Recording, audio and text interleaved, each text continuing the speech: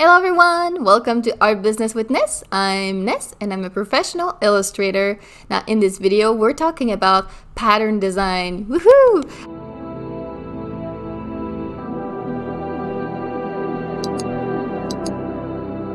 I'm very excited about this. As you know, I've been transitioning my career towards surface design, and that includes pattern design. I made a video a few weeks ago, and a lot of you mentioned that you were very interested in this market as well. So I'm going to be making a lot of new videos about this, including today, I'm making a tutorial about pattern design and specifically how I put together my repeating pattern tiles in Photoshop. Right before we get started, if you're new here and you would like to see more videos like this, then don't hesitate to subscribe to this channel and hit the little bell.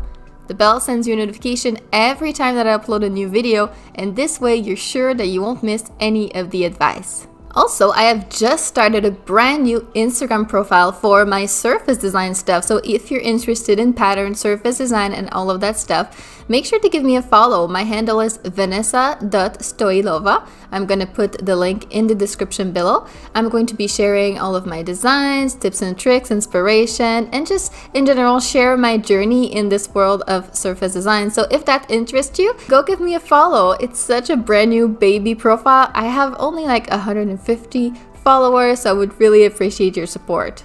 Now let's get started, friends.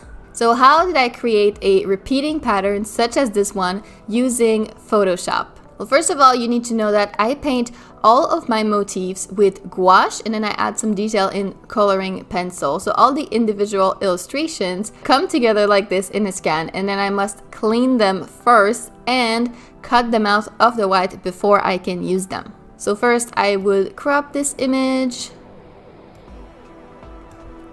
like so, and I would make some color adjustments to get the whites really white, to get the colors just so. So I'm going to put an adjustment layer down here for levels. Going to brighten the whites a little bit. Now the reds are very flashy. So I'm going to get that saturation down much better. And I think the original had a little bit more blue in it, so I'm going to take a color balance and I'm going to add a little bit of blue into these designs. Alright, so I'm satisfied with this. I would merge all of this together with the background layer, duplicate this, add a color underneath just so that I can see what I'm doing, and fill the layer underneath. I'm going to delete the background. And then what I would do here is get the lasso tool and just roughly cut out each painting and copy paste it into its own layer. So I would do this for all the motifs and then delete the original layer. So now what we must do is separate the white. So there's no really magic way to do this. What I do is I take the magic wand. You can play with the tolerance a little bit depending on the image that you have. It's gonna need, between 10 or 50 tolerance. And yeah, then we're gonna select the white. This looks about right. And I'm going to go click here on the mask icon to create a mask. And this was, it cut out the flower instead of the white. So I'm going to click on the mask and click Control I to inverse the selection. And now my flower has been cut out pretty roughly. So what I do here, it's not magic. I just literally zoom in and I manually adjust the selection. This time it really wasn't too bad, but there are a little bit of adjustments to make. So I take a brush, which I like this rough pencil because it gives a little bit of a natural look. I just put the flow to 100%. And then using the black, I would just manually like this adjust the selection. Sometimes the corners need to be adjusted. If it has eaten a little bit too much into motif itself, then I would use the white to undo that. And that's why we use the mask instead of just erasing, because we can adjust it as well.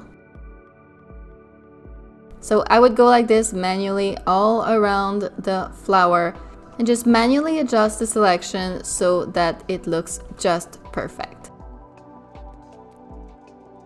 And after I'm all finished with it, I would just right click the layer, select quick export as PNG, and simply export my layer like this. Now the next step, we're actually gonna start building our patterns. So I'm going to create a new file, and you can create pretty much any size that you want here. So there's no standard, but since I'm working in raster, so pixels, not vector, I need to create a document that's large enough so that, you know, I can print it on multiple different sizes without having to redo it all over again. I like to do a 12 by 12 inches in 300 dpi, but you can really do many other sizes. You don't even have to do a square. It can be rectangle. There's just so many options. So this is our square here.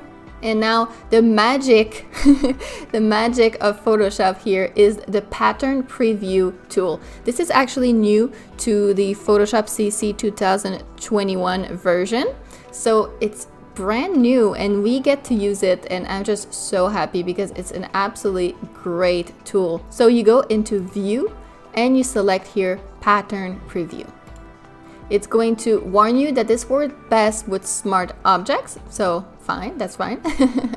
And so it creates this view like this. Right now there's not much to it, but your pattern, everything that you put into this square, you're going to see repeated automatically outside of the square. I have my folder of separated PNGs that I've, you know, all prepared beforehand. So I'm just going to drag and drop it into my square here, and look what happens. Magically, it's repeated all over. And if I move this flower around, automatically updated. Okay, this is the same. If I put it over like this, it's going to be automatically repeated, tiled. So this is just, as you can imagine, wonderful for creating patterns. I can drag and drop as many of these as I like.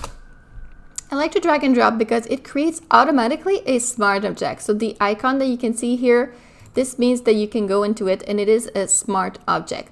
And this view, pattern preview, as they warned us, works best with the smart objects. So that's perfect for drag and drop. You can duplicate this as much as you like and, you know, make them like this, bigger, and you can put together your whole pattern like this, and it's just going to automatically update as you go, which is just magical. So of course you would have to work this so it's a really good repeat, so that there's no holes anywhere, so that it looks good. If you zoom out, you can see this pattern repeated pretty much to infinity. But this is about a good preview to see what's going on. You know, we can add more things here. Let's drag in these branches.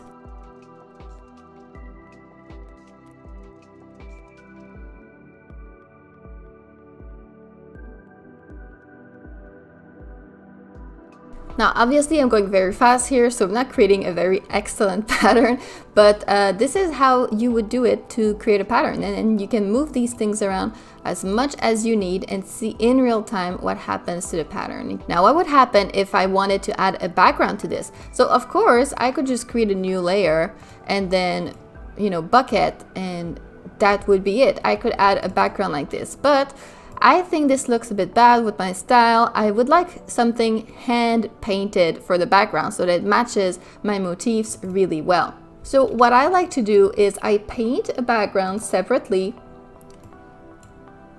and then I import it in. So let me turn off my things here.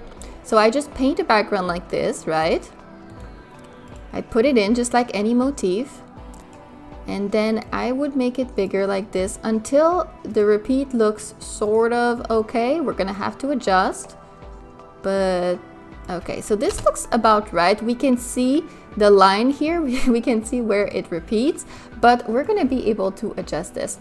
So actually, if you go into view and you unclick extras, it's going to undo your little preview square, and that's going to be quite useful so that you can see a little bit better, because we're going to try to completely remove this little line here. What I'm going to do is rasterize layer on this background, and then I'm going to select the stamp tool. Okay, I'm going to choose soft round pressure, make it a lot bigger.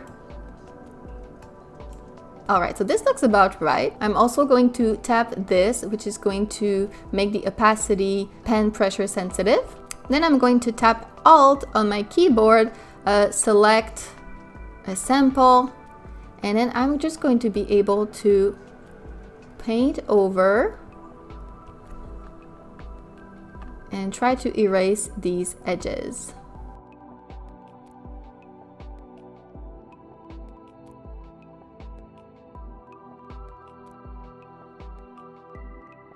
All right, so this is not perfect, but already you can see that it's looking quite good. We don't see these edges much anymore. So I would, you know, take my time a little bit more if I was doing this on my own time and just make sure that it's really, really perfect.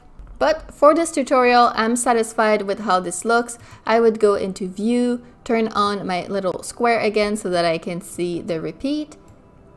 Turn back on all of my layers again. Of course, I could be adjusting this. I think what I did in the original, I made it a little bit more bright and I wanted a green color. So I modified it a little bit so that it's a green color. This is about what I did for the original. And look, like we did this in 5 minutes. I know it's not perfect, but you can see how, you know, that would work if we took a little bit more time to make it really nice. This would work really well. You can also add details hand-drawn with this view. It works too. I think what I did in the original is I selected some of this spatter with the spatter brush with a white color. And then I just, you know, added some spatter like this. And you can see how if I add something near the border, it appears on the other side automatically. So that's just absolutely so great and easy to add any texture and things like this. You don't have to use other methods to make sure that it repeats perfectly as we used to have to do before this tool. You can just paint freely like this, and anything that I add here, it's going to be repeated on the other side automatically. How magic is that? So now that we have our pattern finished, let's say, how do we actually save this and send it to a client? Well, you could send a PSD just like this with all the layers, and that would work just fine. If you want to send just the repeated tile without the layers, then you could select everything, merge using Ctrl E, so it's all merged into one layer. Then you could go into View and select again Pattern Preview to undo this view. Now, you do have to merge all the layers first, because if you didn't do this and just went and undid it with the pattern preview, see what happened is it removed all the extras that the pattern preview tool added. So you won't have the flower repeated here. It removed some of the duplicates that it created for you. So you do have to merge everything first and then undo the pattern preview in order to have the tile like this. Then you could export this as a PNG, send it to the client, bim bam boom.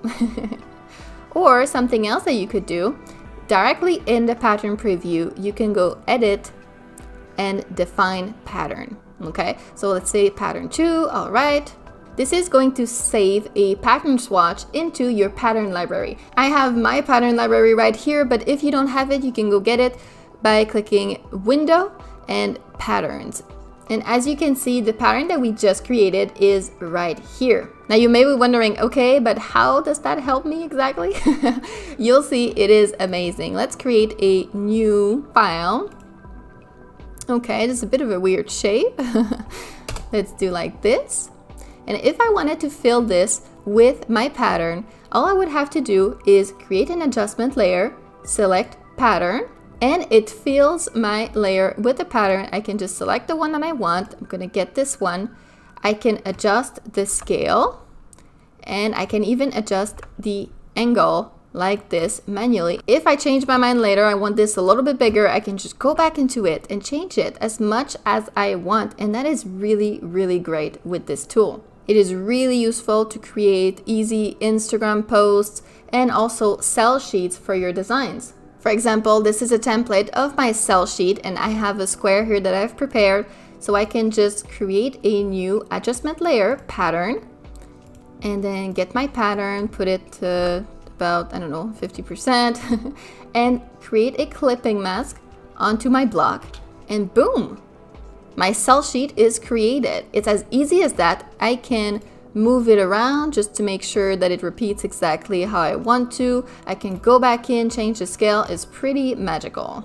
What I like to do when I create Instagram posts or anything like that, where I don't want people to be able to steal my patterns, I will make sure that it doesn't repeat perfectly. So I will create a scale where, you know, it doesn't repeat exactly. And I like to put a little bit of an angle, like 5% or something that's very subtle, but it will make it very much harder for people, if they steal the pattern, to repeat it, because now it's not in perfect alignment anymore. So creating a tile from this would be much more difficult. This is a great way to protect your patterns when you put them up on your Instagram, cell sheets, etc. And this is it. This is how I use Photoshop in order to create and export my repeating patterns. I really hope that you enjoyed this tutorial. If you did, do not forget to like, comment, and subscribe to help our small channel grow. And I will be creating a lot more videos about surface design and pattern design. So if you're interested, stick around. We're gonna talk about it more. But for right now, that's it for me today. Thank you so much for joining us. I hope you have a nice day, and I will see you in the next video. Bye bye!